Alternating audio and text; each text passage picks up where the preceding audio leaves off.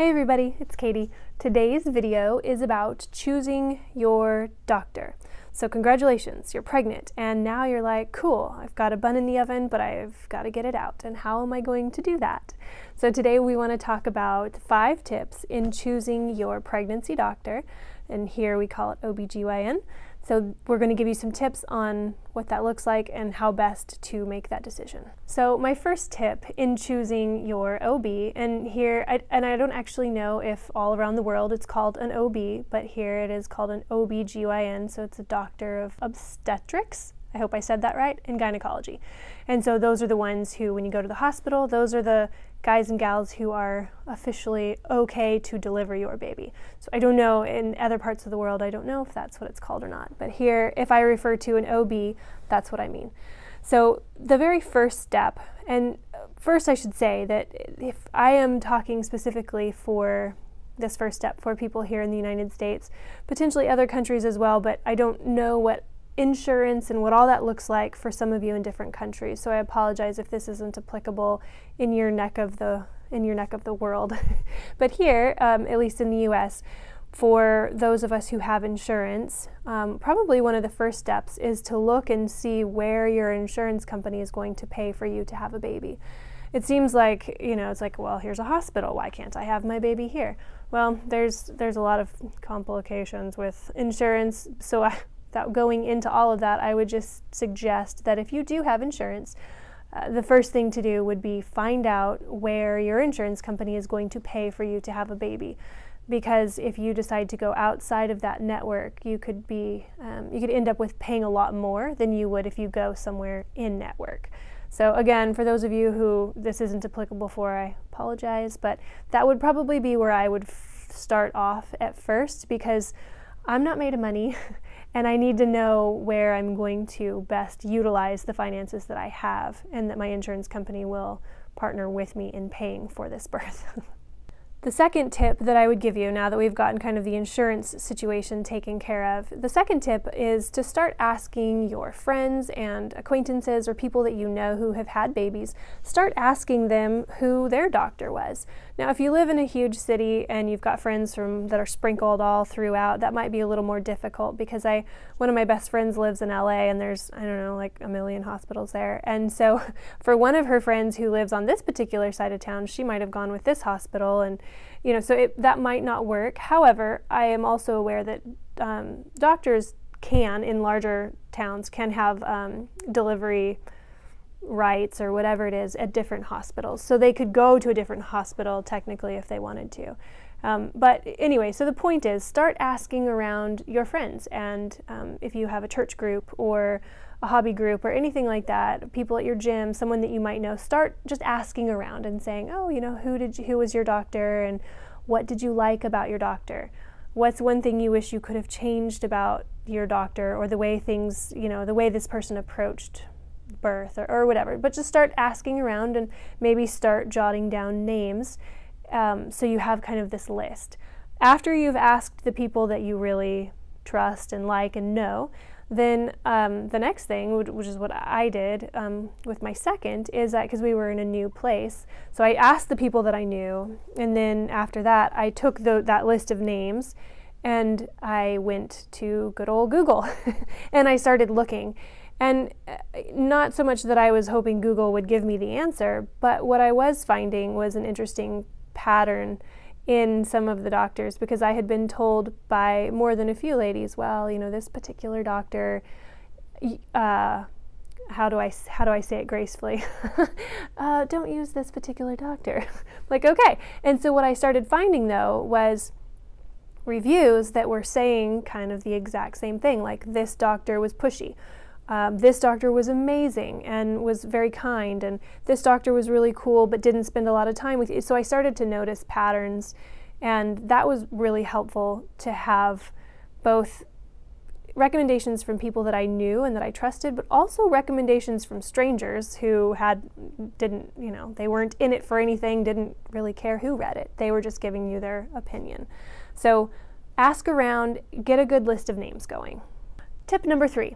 Now, let me, real quick, before I jump into tip number 3, some of you who maybe are thinking like, well, I kind of want a home birth, or I want to do a birthing center. Awesome. I actually did both of those. This video is actually more specifically targeted to those mamas who have chosen or who have made the decision that I want to birth in a hospital. And my hope is that I'm going to, in this video, that we'll be able to kind of arm you with questions and a game plan and try to help you figure out what hospital, what doctor, well, not what hospital, but what doctor and what that looks like in choosing a doctor. So for those of you who are doing a different type of birth in a different place, this may or may not be so applicable for you. But okay, so back to tip number 3 is look around where you live and figure out what hospital is closest to you. Now, as far as big cities go, like if you live in LA and your hospital that's closest to you, maybe that's not your network. I don't know exactly how all this works. And as a confession, I haven't ever lived in a huge city. When I birthed my first, I lived in a town of give or take 400,000, and there was 2 hospitals. And so, I mean, when it came right down to it, they were about the same distance, you know. So anyway, but for those of you who live in a bigger place, you might want to figure out which hospitals are closest, because I can think of nothing more horrifying and horrible than being stuck in traffic and labor. I'm pretty sure that's the most awful thing I can think of. That would not be good. So figure out what's closest to you, because you're going to want that convenience. The next tip is going to be tour the hospital. Just about every hospital I have ever looked at offers a tour. They will, because they want you to come there, and of course they want you to be comfortable too. Like, nobody wants to just roll up to a hospital and have a baby when you have no idea what you're walking into. And I think that they've recognized that that is going to help ease the stress level of a mom coming in to deliver a baby. So most places you can get on their website, or you can make the call and say, hey, can I come in and look? And that will give you the option to walk around, get the feel of it, see what, if you're interested in like birthing tubs or whatever. And I don't actually even know if they do that in hospitals anymore, but it'll give you an idea of what is offered. They could probably show you, or at least point out if they have a NICU or whatever. They'll be able to show you what's there. They'll be able to explain, like, here's the room that, you know, we'll check you into. This is a birthing room. These are the rooms that you recover in and stay in. And it's nice to have an idea of where you're going to be, because doesn't feel very safe when you're in this vulnerable place of birthing a child to go someplace that you've never been before, and that just doesn't feel so great. So it's good to go and get that tour and figure out where you're going to be. And another thing too is it gives you a good opportunity to kind of get the feel for a place, I guess, if you will. I am a firm believer in the way something makes me feel, or a place that it makes me feel. Now, maybe that sounds woo, I don't know. But I have been to hospitals that just don't feel very good. And I've been to hospitals that are like, okay, you know, it's clean, it's bright, it's all good. Like, but anyways, it'll give you an idea of how it feels, what it looks like, and what it might be like if you were to deliver there. Now, tip number 5 is going to be, obviously, meet the providers. Now, I wouldn't settle for just meeting one. I would find maybe your top 3 and call the offices, or wherever it is, if they're at the hospital or if they have their own private practice. Many of them have their own practice. Call and find out if they do, I don't know, a lot of offices call them different things, but I've heard a meet and greet, or just a quick meeting. And some or many of the OBs will offer a 15-minute appointment where you actually get to meet them and talk to them. Because again, I think that they're probably recognizing that not everyone is going to mesh well. There will be doctors that just won't be my cup of tea, and that's okay. They probably feel that way about some of their patients. It's okay. So it's a good opportunity to have just a really quick meeting, like, do I like this person? Do I want to actually make a full-on appointment and start to establish care with this person? Underneath meeting the provider is going to be, go prepared. Go with a list of questions, because just because they're an OB doesn't mean that, like I said, doesn't mean that they're going to be your cup of tea or they're going to fit well. Some of the questions that I would suggest taking in, if you're not sure, or if you're wondering, what should I say or what should I ask? Some of the questions that were important for me when I met with one of the women who is potentially going to be an OB for me, I had a list of questions because I needed to know, like, how do you feel about these particular things? And so let me read you the list really quick. I have it written down here, and I'm going to read off of my iPad because I won't remember them all.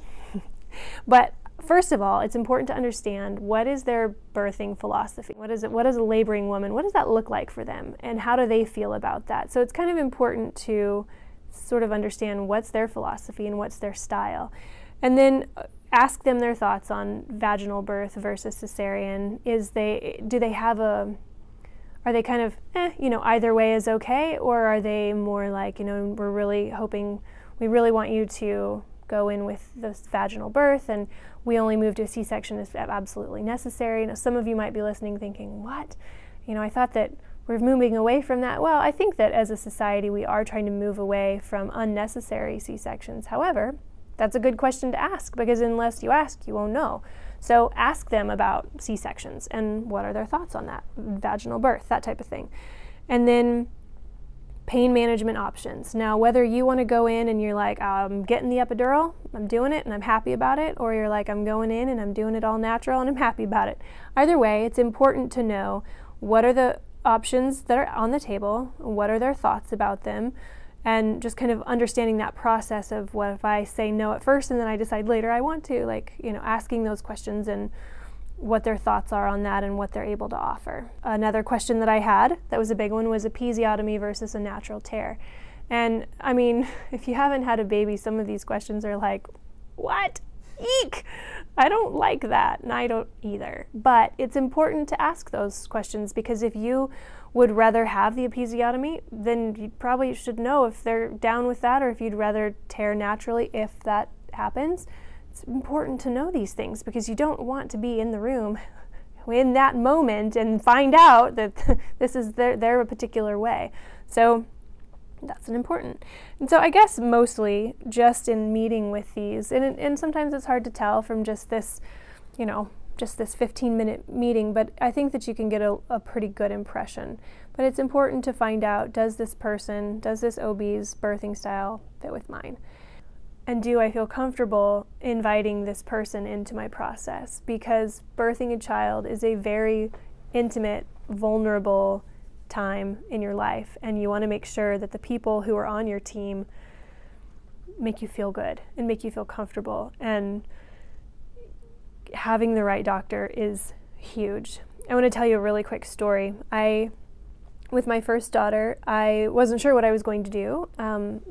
Most people that I knew had done hospital births. There was only one person, one of my really good friends. She had just had a birth center birth. But other than that, everybody did hospital births. And so I was like, okay, well, I'm going to go tour the hospital, and I'm going to meet with, I was seeing an advanced nurse practitioner, and she said, well, this is the OB that I refer, this person's really wonderful, and so on and so forth. So I went to the hospital, and I also made an appointment to visit with this OB. And I didn't love the hospital. There wasn't anything wrong with it, but it didn't feel like, it didn't fit into what I envisioned birth would look like for me. And then I met with the OB, and it became very evident that our birthing styles were vastly different. This was a wonderful person, and I know that they cared a great deal about their patients and birth. And but as I asked questions, those questions that I just gave you, like I said, it became evident that we just saw things very differently. And after I left, I decided at that point that I would go to a birth center, because I felt like it meshed a little bit more with what I wanted. Then second time around with my second daughter, I was in a new town, and so I did all the steps. I found out insurance, and I asked around the few people that I knew, and so I ended up finding a doctor. It was a male doctor, which I never thought that I would be comfortable with, but he was wonderful. He was the kindest man. He's great. His bedside manner was terrific. He was totally unfazed by all of my slightly hippie requests. You know, he was just like, okay, you know, he was willing to let me do things the way that I wanted to. He did have there was one thing that he wasn't okay with it, but he was very respectful when we talked about it and we came to an agreement, and I felt 100% totally comfortable going into the birth process with him, even in the hospital, which I had never had a hospital birth. And I would have been just fine delivering with him at the hospital. It did end up happening that way, but that was not a choice. The baby just showed up. Had I been able to make it to the hospital, I would have felt 100% comfortable with him and with being in the hospital. But yeah, I didn't get to choose that.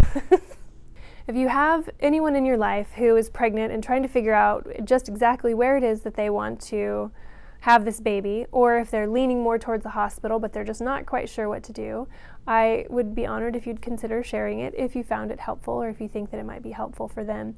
I know that when you get pregnant it's really exciting, but then all of the to-do list can kind of hit you hard and it's like, oh my gosh, what am I going to do? So I would love for you to share it if you think that it might help someone alleviate a little bit of that stress of trying to figure things out. If you liked the video, give it a thumbs up. That's always really encouraging for me and I appreciate it. And if you are a subscriber, awesome, thank you. If you're not, if you click on the little subscribe button, then you will become part of the KT Files family.